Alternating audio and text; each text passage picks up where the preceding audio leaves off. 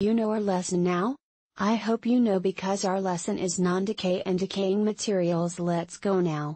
Non-decaying materials are called non-biodegradable as products include plastics products, metal products, construction WOTC and electronics. Non-biodegradable products are items that cannot decay or be broken down by living organism. For example, plastic bottle, shampoo bottle. Decaying materials are materials also known as biodegradable materials that are capable of being decomposed or decay by the bacteria or other living microorganisms. Let's see the examples. Leftover food, vegetables, bread. Question time. Our question is what you will have in decaying materials.